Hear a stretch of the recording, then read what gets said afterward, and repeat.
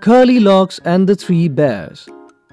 Once there was a girl with curly hair. Her name was Curlylocks. One day, she went into the forest near her house. She saw a cottage. Is anybody in? She asked.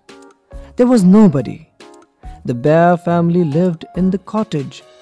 They had gone for a walk. Curlylocks went in.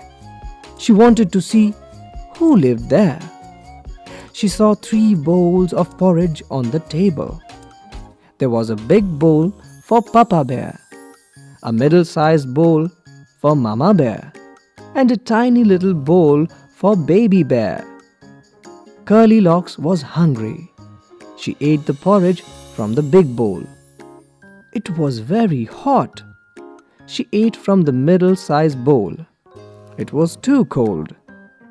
She ate from the tiny little bowl. It was just right. Curlylocks ate up all the porridge. Then she went to the bedroom. There was a big bed for Papa Bear, a middle-sized bed for Mama Bear, and a tiny little bed for Baby Bear. The big bed was very hard. The middle-sized bed was too soft. But the tiny little bed was just right.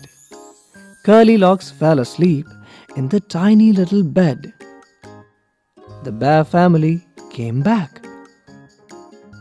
"Somebody ate my porridge!"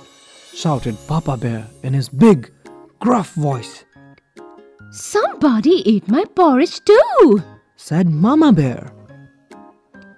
Somebody finished all my porridge, said Baby Bear in his tiny little voice. The bear family went to the bedroom. "Oh, somebody slept in my bed!" shouted Papa Bear in his big, gruff voice. "Somebody slept in my bed too!" said Mama Bear. Somebody's sleeping in my bed, said Baby Bear in his tiny little voice. Curlylocks woke up. She saw the 3 bears. She jumped down and ran out of the cottage as fast as she could. Adapted from Goldilocks and the 3 Bears. New words: Curly, cottage, bowl, porridge. hungry.